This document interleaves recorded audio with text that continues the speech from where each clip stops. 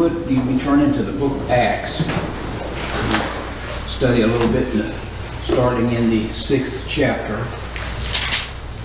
And as we was reading this, we was studying some about Peter and in the book of Acts, and I got to thinking about this, and I got to looking back, and I got to thinking, and the Lord showed me this concerning these chapters in the book of Acts.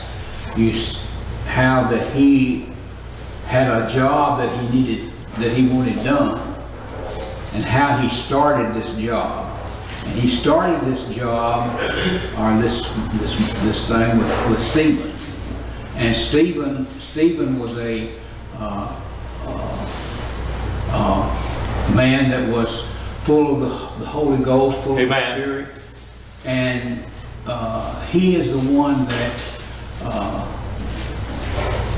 was the one that started this. And we look on a little bit more, and we see that Cornelius got involved with it. The angel come to Cornelius, and, and he had this vision. And after they got through with that, then Peter had to talk to Cornelius, and then on the way to Damascus Road, God got to talking to Paul. Amen. And got him ready. And you see what God can do sometimes. And sometimes we don't realize, we just don't realize what God is doing for us. And we don't realize how that God can use us in a way, and it may be just like a little bitty snowball. And it's up on a mountain, and he turns it loose. And listen, that snowball just keeps growing and keeps growing. And this is what happened for the Gentiles. All the Gentiles, it was strictly Jews. Anyway, so this is the outline for our study this morning, the reading. And I'm sure that all of you have studied the most of these things, and I've heard Brother Larry preach on it, and it hadn't been that long ago. And of course, you know, as I study these things and I remember scriptures and things that Brother Larry's preached on and Brother Adam has taught, the devil will come to me and say, well, hey, they just got through teaching that. But, you know, I've learned not to listen to that. Right. Because, listen, when he comes to you and tells you, now you don't need to do that, you need to do something else, hey, he's got a reason for it. And it's just the same thing it was with the Lord getting Stephen ready for his great message that he preached. And so this morning we want to start in the book of Acts in chapter 6 and verse 8. And this is after that there was all these disciples had chosen him, laid hands on him and prayed for him, and he was a deacon. And so in verse 8, and Stephen's full of faith and power did great wonders and miracles among the people. Now this is something you need to think about this morning. The things that he did here, really and truly, before God used him to preach this message that he preached. And this morning, we as God's people have the privilege of knowing him as our Savior. Amen. And we can do the same things. And it may not be that we can cause people to fly and the lame to walk and all this, but listen, there's things that we can pray for. Amen. And listen, it may not happen, it may not even happen in your lifetime, but listen, again, it may happen tomorrow. But the thing of it is, we know God, and we know the Lord Jesus Christ as our Savior, and we need to stay in tune with the Lord and be able to whisper a prayer for people, and you know, and a lot of times, you know, or sometimes we wonder why the things don't happen, but it's not God's will at that time for it to happen. And so here he's done all of these things, and now he's full of the Holy Spirit. And notice here, and And so then there arose certain of the synagogue, which is called the synagogue of the Libertines, and the Syrians, and the Alexandrians, and of them of Sicily, and of the Asian, disputing with Stephen. They were disputing with him, and they were not able to resist the wisdom and the spirit by which he spake. Amen. Then they suborns, or they were using illegal arguments, or accusing him of false things, which said, we have heard him speak blasphemous words against Moses and against God. And they stirred up the people and the ruler and the elders and the scribes, and came upon him and caught him and brought him to the council, and set up false witnesses, which said, this man ceaseth not to blaspheme the word against the holy place and against the law. For we have heard him say that this Jesus of Nazareth shall destroy this place, and shall change the custom which Moses delivered us. And all that sat in the council, and all that sat in the council, looking steadfastly on him, saw his face as it had been the face of an angel. Amen. Now this to me brings me back to this a comforting thought. He was witnessing to these people and trying to tell them that the Lord Jesus Christ is Savior, and he was trying to tell them, and these clans and all were saying, no, he's lying to you, he's lying to you. But listen, when it's all said and done, and you do what you can do for the Lord, listen, he showed them there this. When they looked steadfastly on him, it says here that they saw his face as it had been the face of an angel. Now, people, you know, they had a hard heart in them. You know that the devil was controlling them because they didn't pay any attention to that. And listen, even after that, over in the next chapter, after he had preached to them about Moses and the 400 years in captivity down in Egypt, we see here that he was preaching to them, and he looked up to heaven. And let me see if I can find it right quickly here. I did have it down here somewhere. I think it's I may have turned 2 pages. Let me make sure. Yeah, in verse 7, in verse 53 or 51, he says, "Ye stiff-necked and uncircumcised in heart and ear, you do always resist the Holy Ghost, as your father did, so do you. Which of the prophets have not your fathers persecuted? And they have slain them which showed before of the coming of the just one, of whom ye have been now the betrayer and murderer, who have received the law, the disposition of angels, and have not kept it. When they heard these things, they were cut to the heart, and they gnashed on him with their teeth. And he, being full of the Holy Ghost, looked up steadfastly into heaven, and saw the glory of God, and Jesus standing on the right hand of God, and said, Behold, I see heaven open, and the Son of Man standing on the right hand of God. Amen. Then they cried out with a loud voice, and stopped their ears, and ran upon him with one accord, and cast him out of the city, and stoned him. And the witness laid down their clothes, and cast him and stoned, and the witnesses laid down their clothes at the young man's feet, whose name was Saul. So we see here again this death, how that Stephen dies. And you keep in mind this death that he died. He didn't die no painful death, but he said he looked into heaven and he said, I see Jesus standing on the right hand of God.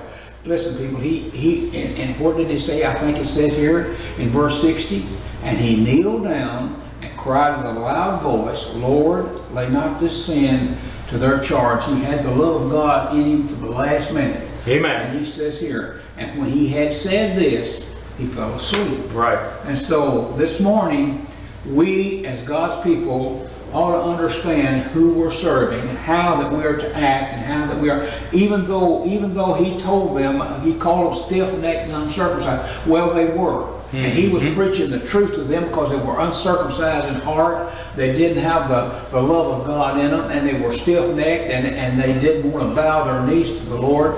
And it made them so mad that they killed him. But in all of this, Stephen prevailed. Amen. And he went on to be with the Lord.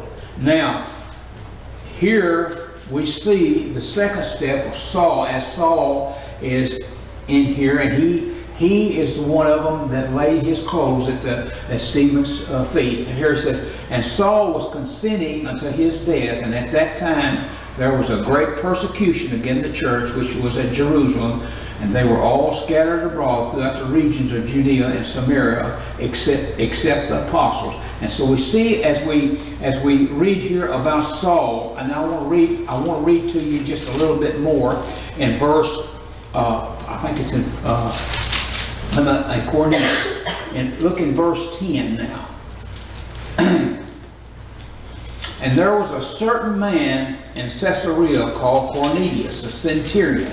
Now this centurion was in charge of 100 men, 100 soldiers, or 100 servants, whatever.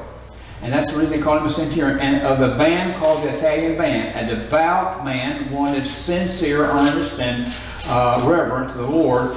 And a devout man and one who feared God, and all his house, which gave much alms to the people and prayed to God always. Now here again is a thing this morning that he was close to the Lord, but he didn't have grace. He didn't understand grace. He was still obeying the law. But notice him here as he give much alms to the poor. And he had the love of God in him, just as Stephen did, as he was preaching to those stiff-necked and uncircumcised people there. And he says here, and in the bottom part of verse 2, and prayed to God always. And he saw in a vision, evidently about the 9th hour of the day, an angel of God coming in to him and saying unto him, Cornelius.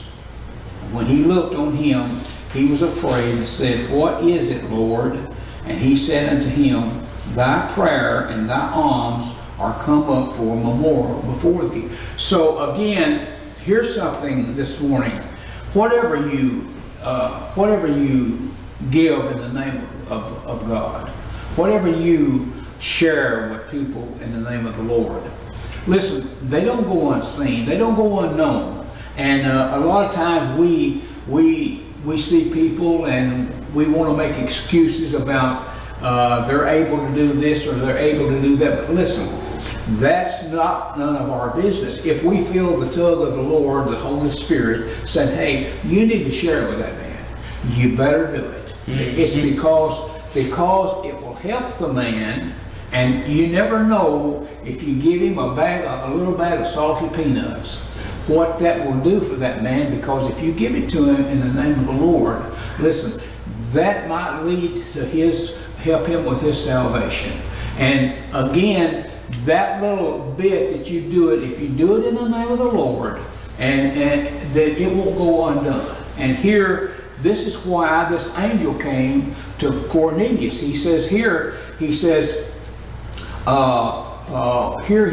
he saw in a vision, evidently about the 9th hour, of God coming and saying unto him, Cornelius. And when he looked on him, he was afraid. He said, What is it? And he said unto him, Thy prayers and thy alms are come up for a memorial before thee. And so your prayers for your loved ones, for your enemies, your alms for your loved ones or for your enemies, they don't go undone. Amen. You can do it with a heart of love, and that's the only way that you need to do it, because if it's a bitterness in your heart, you're better off just to go away and turn off and go somewhere and ask the Lord to forgive you of that and turn and go back. And then you can do it with a heart of love. But that's a problem with me, and that's a problem with I know a lot of people, is that I look on the wrong side of it, and the devil he gets in there and he gouges and he punches and he's giving me all these things. He should do this and he should do that. But listen, that's not the way that's best for us. Amen. It's just not good for us. Now, you may stick that money back in your pocket, or you may stick that bag of peanuts back in your pocket and walk off and say, well, let him get along best he can. The peanuts will rot. That money, you'll find, one day and you find holes in your pockets. That's what the Bible says. And so this morning, remember these things that we're reading here about the alms and all of this. And so he said that your alms is brought up. And he says, now send men to Joppa in verse 5 and call for one Simon, whose surname is Peter. Now, he had sent Peter earlier to go and lodge with this man by the name of Simon by the seaside. And Peter just went up there to, I don't know, to visit or whatever. But the angel knew where he was at. Right. He said, you send him to Joppa. So there's one there that's, let me look and see. Now, in verse 5, and now send men, here this is the angel talking, to Joppa, and call for one Simon, whose surname is Peter. He lodgeth with Simon, a tanner, whose house is by the seaside, and he shall tell thee what thou oughtest to do. And so, this is what he did now. He picked 2 of his men, and one of his most trusted ones. And he knew this was important. And listen, if we have things like this to come up in our life, we don't need to haphazardly do this thing, but we need to take close attention and do it the best we can, because we're going to see here that Cornelius got a blessing out of this world from this. Right. So here in this, again, I'll find where I need to go. Here's Peter. Now notice, in verse 9, on the morrow, as they went on their journey and drew nigh unto the city, these are going to Joppa, Peter went up into the housetop to pray about the 6th hour.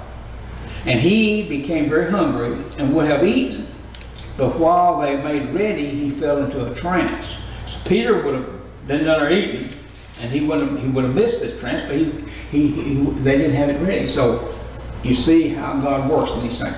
And saw heaven open, and a certain vessel descending unto him, as it had been a great sheet, knit at the 4 corners, and let down to the earth, wherein there all manner of 4-footed beasts of the earth, and wild beasts, and creeping things, and fowls of the air. And there came a voice to Peter, Rise, Peter, kill and eat.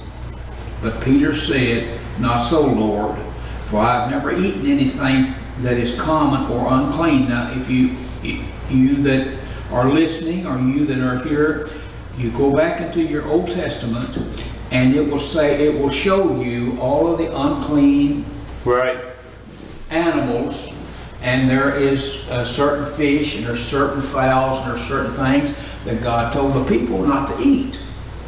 And now, this is why Peter is saying here, I've never eaten anything unclean. But now notice here,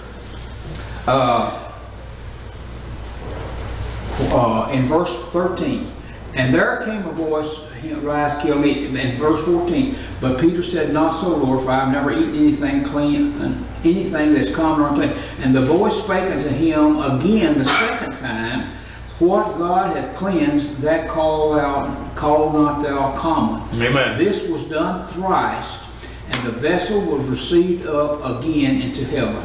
And while Peter doubted in himself what this vision which he had seen should mean, behold, the men which were sent from Cornelius had made inquiry of Simon's house and stood before the gate. So you see how this puzzle, how this thing is just coming together, and God is working it just like that He wants it to be worked. And He's brought all of these things.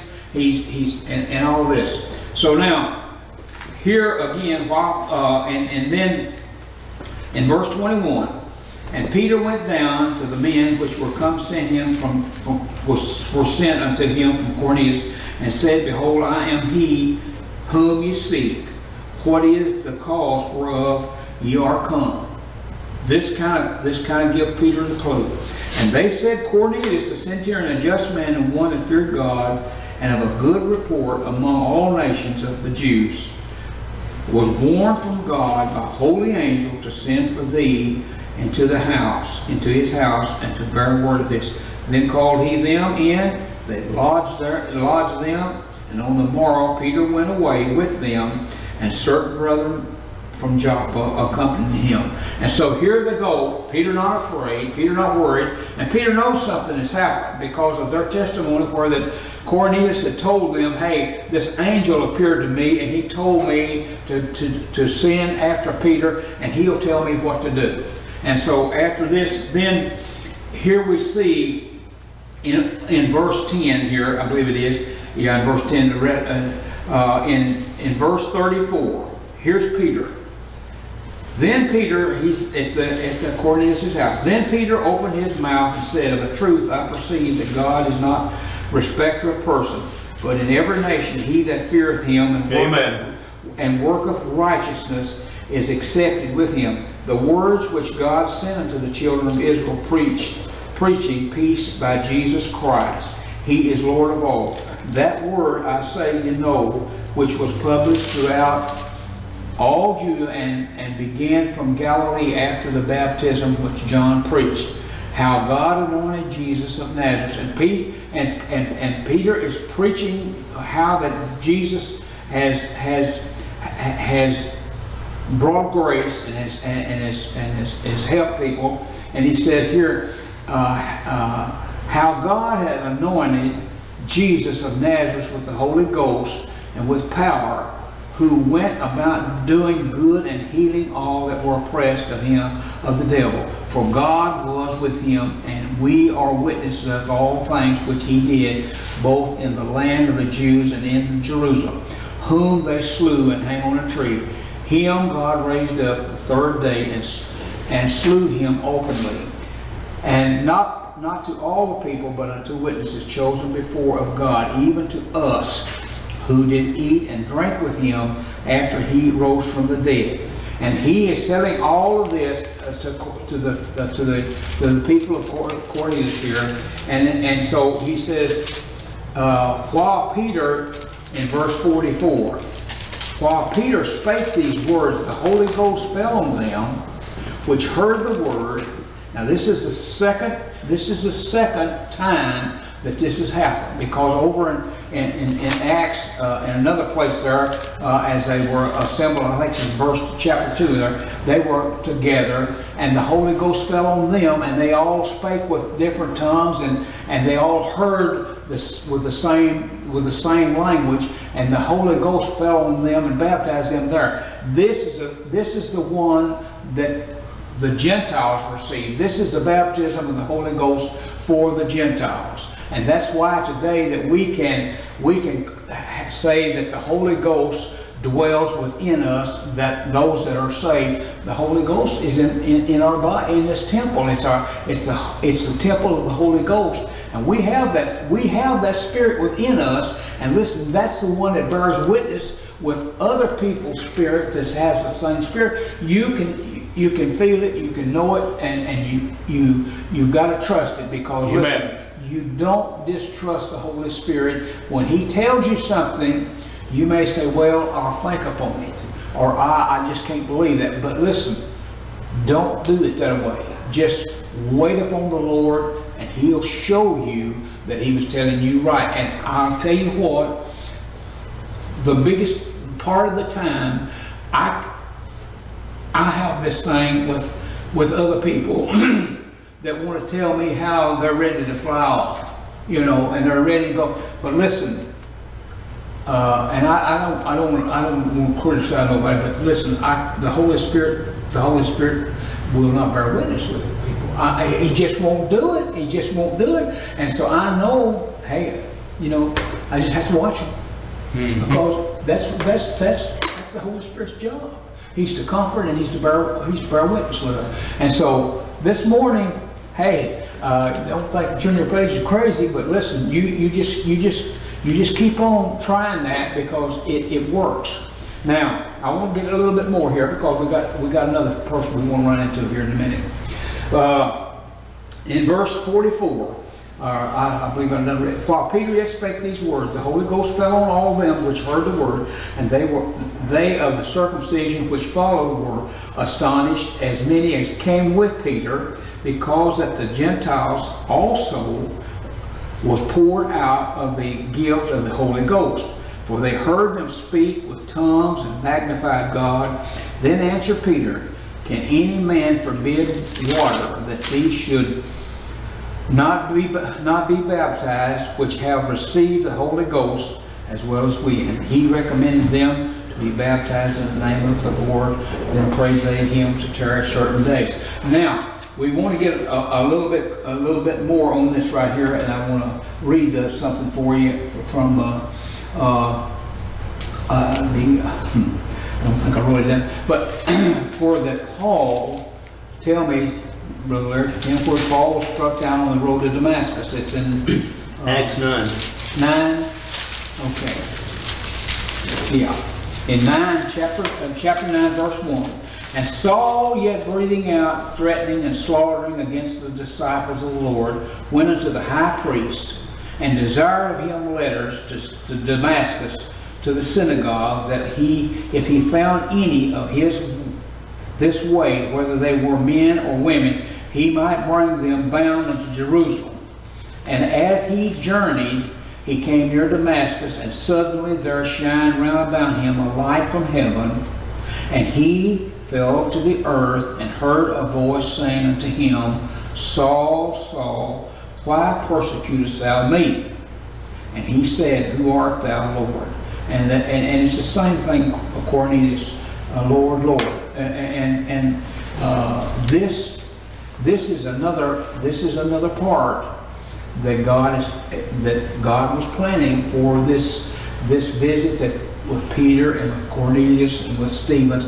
It had to be this way, and Saul was the one that received the Lord, and the Lord called Ananias and told him, said, you go visit Paul. And he said, Paul has been known to kill people and put them in jail. But God told him, he says, he's a chosen vessel. Mm-hmm. He's a chosen vessel, and don't worry about him, because he's a chosen vessel, and he is a chosen for the Gentiles to preach the word of God to the Gentiles. And all of these things came together, and it's just like this book here. All the books of this Bible, one day they're going to all come together. Mm-hmm. It's going to be completed, and whether we, while we're here, can get them all together, it's not. But one day when we stand before God, and when we are there for eternity, we'll understand all of this thing. Everything in God's Word that is in here is for a purpose. Amen.